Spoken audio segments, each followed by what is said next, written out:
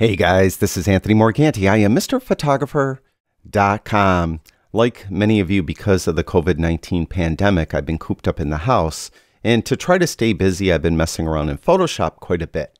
Those of you that follow me on Instagram know that over the past couple days, I posted a couple images where I've created a mirror image. That is, I had kind of a relatively mundane subject, but what I did was extend the image below it, make it look like it was in front of water, and I mirrored that shot in the water.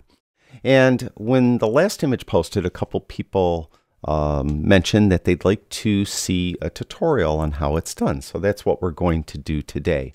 We're going to take this image here of the young lady. Now, obviously, she's already in water. What we're going to do is we're going to extend that water below her, and we're going to have her mirrored in the water. And you'll see what I'm talking about when we're done. Now, it's a multi-step process with a formula involved, although the formula numbers are pretty loose. You could mess around with the numbers and kind of make it uniquely you. But with that said, because it's a multi-step process, you may want to get a pen and paper and take some notes as we go along. Now, the first thing we need to do is create what's called a displacement map. The displacement map adds ripples to the water so it looks more realistic. Now, to do that, we're going to create a new document in Photoshop. We're going to go up to File, New. And what you want is a vertical document or a portrait-oriented document with a width of 1080, a height of 1350. I have the resolution at 300, but that doesn't matter. And you want the background contents to be white. So we'll click Create. Now, once you have this document, what we need to do is just add noise to it. So we're going to go up to Filter, Noise, Add Noise. Now, with the Add Noise dialogs, this is where you could mess around with the numbers a little bit. I have an amount of 300. Gaussian, though, is what you want. So the amount is what you could mess around with, but make sure the distribution is Gaussian and it's monochromatic. And we'll click OK. Next, we're going to blur the noise. So we're going to go to Filter, Blur, Gaussian Blur. And again, you can mess around with this number. I have it set to 2 pixels of blur, and we're going to click OK.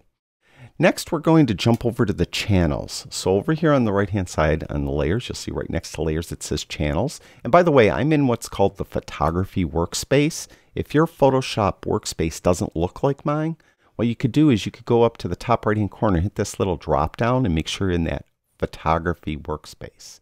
Then you could pop over to channels. And what you want to do is make sure you're clicked on the RGB channel. When you do, all of them are active.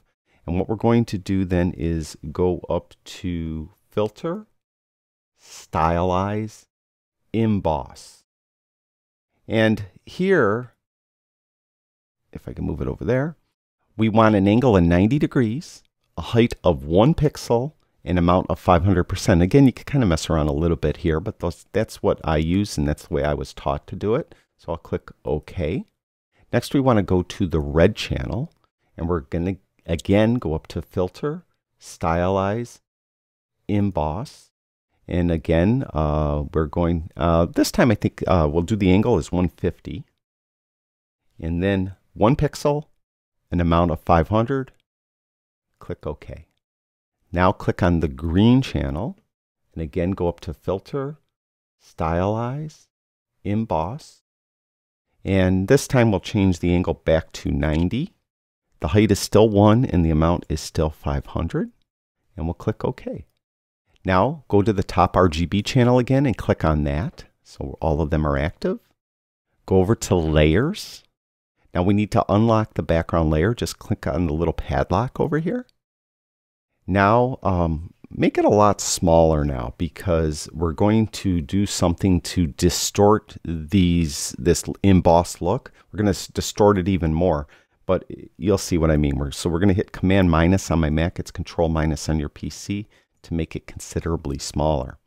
Now we need to go into free transform mode by hitting Command T on a Mac, Control T on a PC. Next, we're going to right click inside of here, and we're going to go to Perspective. Now this is where you can mess around quite a bit. If you look over on the top right hand corner, you'll see this W number. It's 100%. What I want to do is stretch that out between like 1500 and 2500 and somewhere, you know, so this is where you could make it look a lot different depending on you. I got, I don't know, around 1900 there. That looks good right there. maybe 1911. It doesn't really matter. Now you can mess around. You could right click in here and do different distortions to this. We use perspective. You could try different skews and distorts and things to move these handles around so that you're making the embossing that we just put on there look different, and try to imagine it as ripples. And then you'll get what I mean. We're going to click as it is now. I'm just going to leave it as it is and click the check mark up at the top and hit Command 0 to fit it to screen so you could see what we're looking about. So it kind of looks like waves and water. So you could distort this like I just did. I used perspective and dragged it out to like 1900 or whatever on the width. Try it different ways. You could create multiple distortion maps, and you could even apply more than one to an image, but you could use multiple ones, and one might look better on one image, whereas another one works better on a different image. So now we're just going to save this. So we're going to go up to File, Save. We're going to save it as a Photoshop PSD file. I'm going to give it the name DM, not SM, DM-1. So Distortion Map 1. That way if I create another one, I'll call that DM-2. And I'm going to save it to the desktop. Okay, so it's saved. And we can close it now. We don't need it right now. Now we're going to actually work on this image. What I'm going to do first is I want to crop it, so we're going to eliminate some of this water that's in the foreground already. So I'm going to hit the crop tool, get the crop tool by hitting the C key on the keyboard. The crop tool is right here. We're going to just make sure you're in ratio with no numbers here. Just hit clear if there are numbers there. That way you could come in here and do a freeform crop. We're just going to grab this bottom handle and pull it up so it's just at the bottom of her hand. Now up here, make sure that you're deleting the crop pixels and then click the check mark when you're done. Now what we need to do is duplicate this layer. On a Mac, hit Command J. On a PC, hit Control J. Now we're going to go into free transform mode again. We're going to hit Command T on a Mac, Control T on a PC. Next, we're going to right click on the image and we're going to flip it vertically. All right, so we have an upside down image. Click the check mark when you're done. Now, make it so it's a lot smaller. Again, I'm hitting Command minus several times on my keyboard. On my Mac, if you have a PC, Control minus.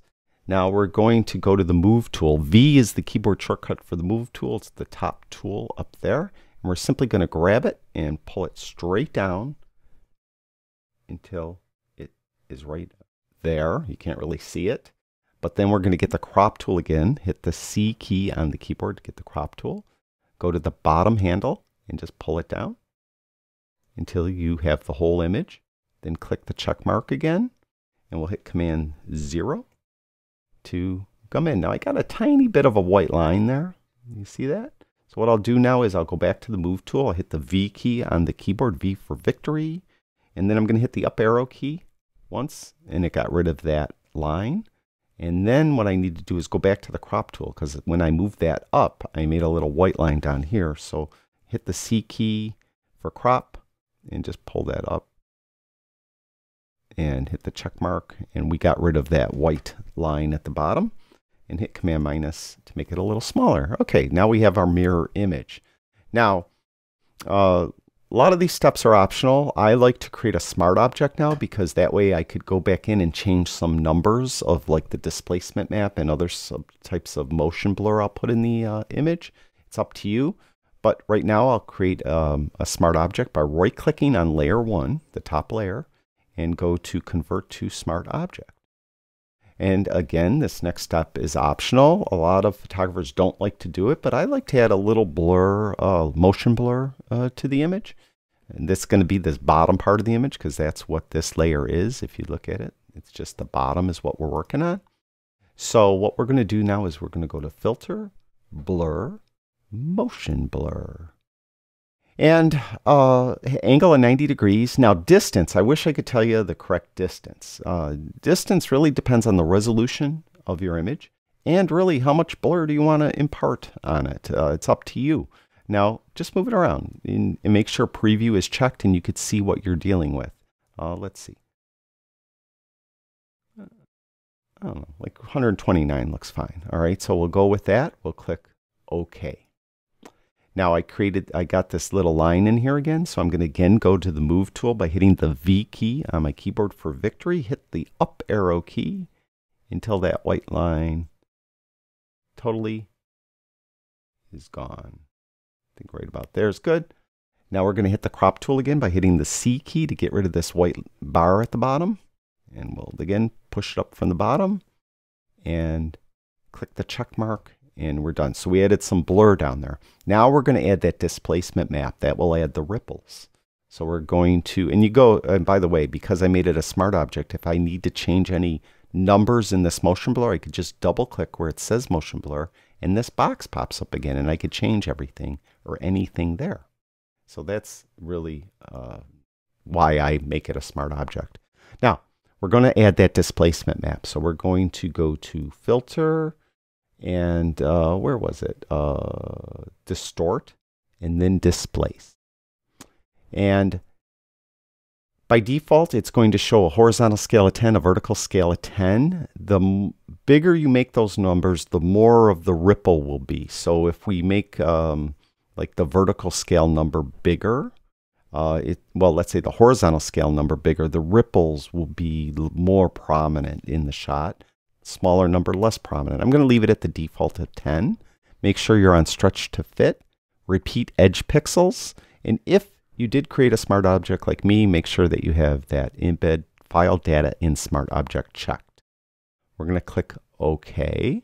Now it's going to ask me to load our displacement map. And remember, we created it and put it on the desktop. Click on that, and we'll click Open.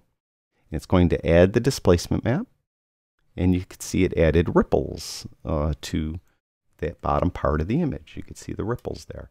Now, I'll just zoom out a little bit. Now, if I want to change those numbers, double-click where it says Displace. We could change maybe the horizontal scale to, let's say, 13, give it a little more prominent of a ripple. Click OK. It's going to ask us again for the displacement map itself. Click on that. Click that.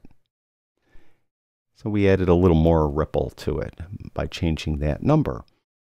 Now, some people consider themselves done at this point, but I like to do something else. This again is optional. To add a blank layer on top, I'm going to hit Command minus a couple times to make it a little smaller. Control minus on your PC. What I'm going to do is get the gradient tool, hit the G key on my keyboard for the gradient tool. What we want is black to white gradient. All right. And then we're going to do a normal gradient. That's the first one right here. And then we're going to go above the image, hold the Shift key in and pull down and just draw like that. And you can see we added this gradient. Make sure that reverse is not checked, dither is, and transparency is.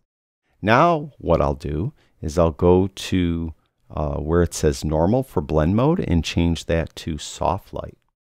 Now, there's before and there's after. I don't like the after, but why I like to add this is because when I change the opacity, it's as though I'm relighting the scene. To change the opacity, I'm just going to hover over the word opacity, and my cursor turns into the little hand with the horizontal arrows. That's a scrubby slider. Click with the left mouse button and just drag it to left. And look at the image as I do this. See how it's kind of relighting the scene? So I'll just bring it down to like 15%. There's before and there's after. Just a kind of a minor effect in this case. Some images I do it a bit more, some a bit less. Hit Command 0 to fit to screen. So there is our finished image. Again, that is by request because actually just 2 people mentioned in the comments of the last image I posted on my Instagram. I have a link to my Instagram in the description below the video.